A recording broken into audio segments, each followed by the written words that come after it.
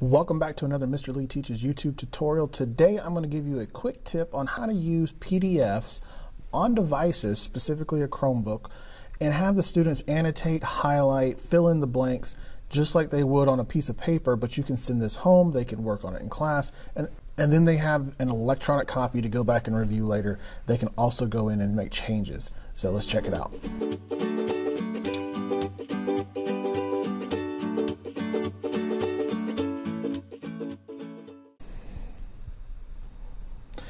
So here we are in my Google Drive, and the important thing to remember is that the students will need to have a copy. So if you're using Google Classroom, you will need to make sure to make a copy for each student and not just share the link or view-only copy of it, but make sure that they have their own copy of it for this to actually work.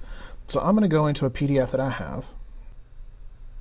And so at the top of a PDF, if it is in your Google Drive or the students, you'll have an open with. And so you can either just look at it or print it, but if you go to open with, you should be able to connect more apps. Now what we're going to do is we're going to add DocHub. I've already added it on my side. So I'm going to go to connect more apps just to show you real quick. And it's just like an app store. It comes up and you can just search for DocHub. And there it is. And you'd be able to install it for free. It's totally free. There's nothing paid about it. So we will close that or install it and then close it.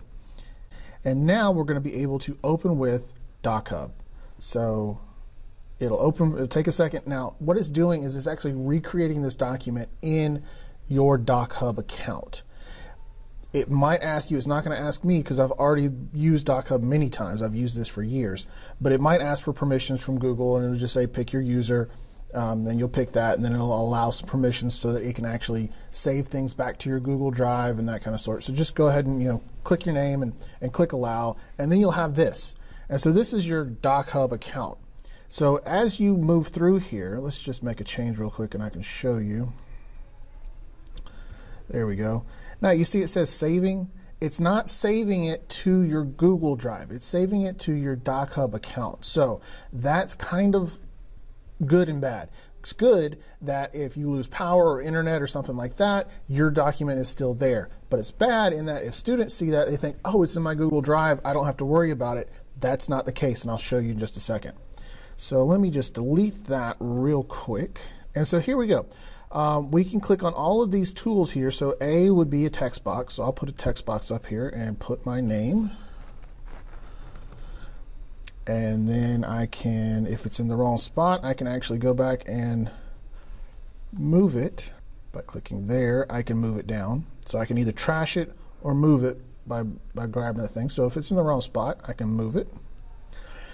And then I can also highlight things. So if I'm reading this for content, I can go through and see that, well, he recruits 100 customers. So I want to highlight that because I think that might be important. And the other 50, group B, so where's group A? He has 50. So this is where I can go in and highlight just like I would with the highlighter. And again, if I highlight the wrong spot or I'm a little bit off, I can move the highlight around. I can also, very simply, grab the pen tool. And so I can choose shapes or a pen. And if I grab the pen, I can say there were 30 customers, so I can draw a circle. Oh, my circle's kind of off. So let me grab that, and I can move that so I'm circling the 30. So you see how easy it is to go in and annotate just like you had a pencil and paper. It's a little bit more where if it's a little bit off because I'm using a trackpad, it's not as smooth as a piece of paper. So I'm not advocating this over paper, but this could be in addition to paper or as a homework assignment that's easier than sending home paper, but that kind of thing. But then also, like I said, you could do shapes, so that would actually make circling easier. So I got 8 customers here, so I'm going to put a circle around 8. And then I can always change the colors of these things too by coming up here and I'll make that orange. And I want this one to be green. So, and the highlight's the same way. I can change the color of the highlight to a more traditional yellow or maybe a red. And so I got real customization real utility, and it's super simple. Now, this is what I was going to show you. Once you're done, and remember, they can put text boxes down here and answer the questions too. I'm going to go over here and I'm going to download or export. Now, we're not really exporting it and we're not really going to download it necessarily, but the option gives us the ability to actually download it or save it to our Google Drive. And that is what I tell people to do. You can turn it directly into Classroom, and that's okay, but it basically creates a link, and then the link goes to the Classroom, and so it's a little bit more messy if something were to break along the way. If you go straight to Google Drive, it saves, or look, create a copy. So it'll either overwrite the original file or you can make a copy. So make a copy so you have the original still, and then export it to your Google Drive, and it puts it back in the same folder. And now, so I'm going to show my drive. So now students can go back into Google Drive or Google Classroom and turn in that assignment just like they would any other Google Doc or anything else that you would have them turn in Google Classroom. They should be used to that workflow. But this way, it's in their Google Drive. If something happens with Classroom or whatnot, they still have a copy of it, and they have the original if they want to go back. And they can also go back in. So you see now, I'm showing it in my Google Drive. So this has been saved. This is the new copy in my Google Drive. Let's take a look so I can prove it to you. There we go. This is the original one from June. This is the one I just did just now. So it does have the same name. So be careful with that. But this one that we just finished, if it'll open, has my annotations on it. So let me go back out of that. So this is the new one with the annotations. I can open it with DocHub.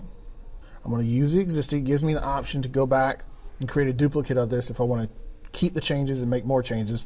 But I'm just going to use the existing one. But you see, the existing one already has everything still there. So if I need to download it to my Google Drive, save it there, and then come back to it at another time, I totally can do that.